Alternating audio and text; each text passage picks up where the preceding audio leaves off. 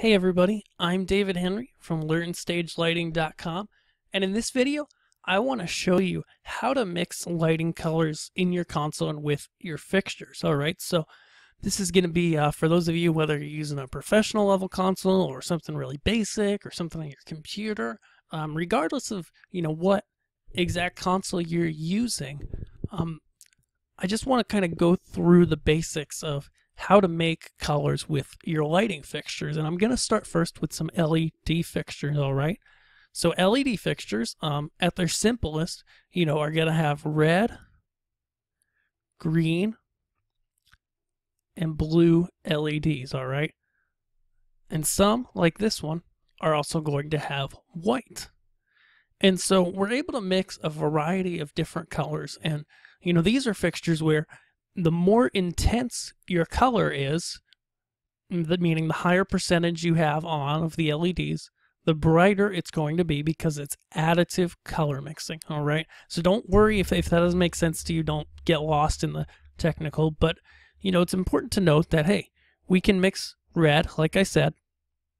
If we mix red and green together, we get yellow. If we turn that down, less green, we get orange. Or if we turn green up, turn red down, we get kind of a nice grassy green. All right. If we do red and blue, you're going to see at full, we get a nice magenta. You bring that blue down, turns into a pink. You bring the red down, it turns into a nice violet. Now, if we do green and blue, bring this up, this green here. See, when they're both at full, you get a nice cyan. Bring that blue down. You get kind of a Kelly green. Bring the green down. You get a cyan or a nice teal going on. And, no matter what color we've got in here, say we're mixing this teal, we add the white in, it's going to get more pale, which is good for skin tones, of course, but, not as good if you want to create a really interesting look with bold colors. So that's important to note as well. And, you can mix a lot of different colors with LEDs and it makes them a lot of fun. And when you mix a really intense color like full on red or this deep amber, it's going to be pretty bright. Now the other type of lights that are out there, as I turn these off, are subtractive color mixing lights. And so what makes them different? Well, we turn them on, bring them up at full. They're white. Why is that? Because it's a white source. In this case, it's a moving light spot that has a white source, and then it has cyan, magenta, and yellow color mixing flags in it. And so what's this mean for us? Well, this means that unlike the LED, our deeper colors are going to also be darker, all right? So I've got yellow up, I bring cyan in, it's green, but it's going to be darker than a full-on LED green. As also, if I do cyan, bring in magenta here, you see I get blue, but it gets really dark as compared to when I bring up that LED blue, it's quite bright. And so you bring all three colors in, it goes away. And now I'll show you, do magenta and yellow, you get red. And so that's just something to be thinking about as you're programming lights or working with lighting.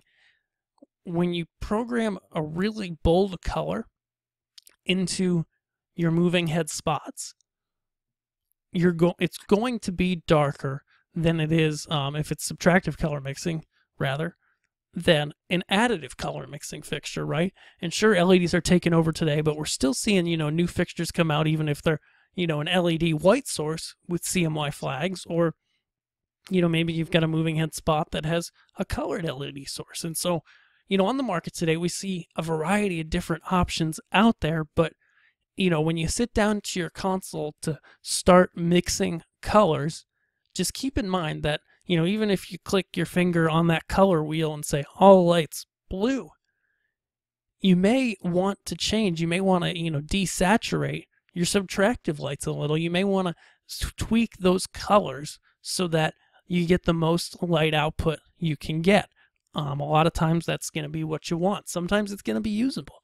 And so I just encourage you, play around and get to understand how CMY, those subtractive mixing systems, versus the RGB additive systems work together, and begin to add to your lighting and really work with that and figure out how you can mix some colors in new ways. And if you guys liked this video, hey, I've got a whole post that talks about colors and lighting over at learnstagelighting.com that I've linked here as well as below, and I want you to check out.